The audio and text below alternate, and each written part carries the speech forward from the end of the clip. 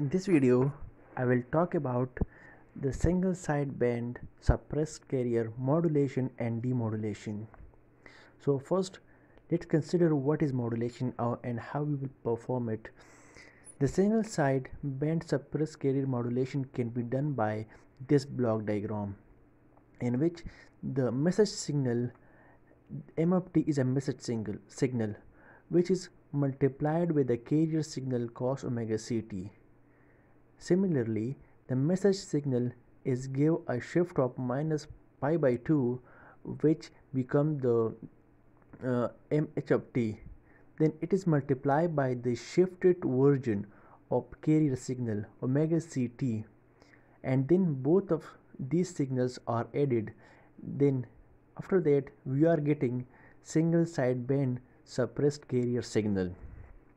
And the demodulation is done when the single sideband suppressed carrier signal is multiplied with the local oscillator or the carrier signal, in this case omega ct. So after that it is passed with a low pass filter to remove the higher frequency terms, and after that the demodulated signal of suppressed carrier single sideband is achieved, or you can say the original message is achieved. So consider this is a message signal having amplitude of 1 and frequency 2 pi into 2k. This is multiplying with the carrier signal cos omega ct having amplitude of 1, frequency of 2 pi into 100k, and I give a shift of minus pi by 2 because this signal is a sine signal. To make it cos, you need to give a shift of minus pi by 2.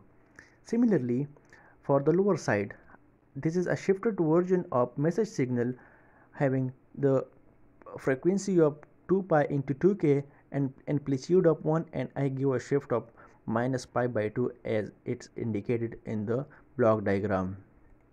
Then this is multiplying with a shifted version of local oscillator or a carrier signal cos omega ct, and this is 2 pi having a frequency of 2 pi, 100k, amplitude of 1 and a 0-degree phase.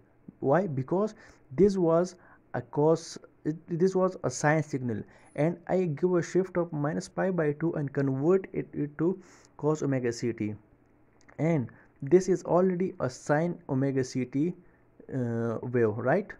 Now these are multiplied both, and I am adding these here. After that I will get a local oscillator. I am getting a single sideband signal. For demodulation, this signal, the single sideband signal, is multiplied again with the local oscillator. As here I am multiplying it with the local oscillator here, and after that I am passing to the low pass filter, and I will get the original signal. Here I will obtain 3 graphs. The first will show the original message, the second will show us the single sideband suppressed carrier, and the third one will show the demodulated signal. So, and I will run this program now. So the program runs successfully. Now let's get the result. Here it is. There is my original message, it is my single sideband suppressed carrier modulated signal, and this is my demodulated signal, the original, and this is the modulated one, right? So that was it, and my registration number is 2018223.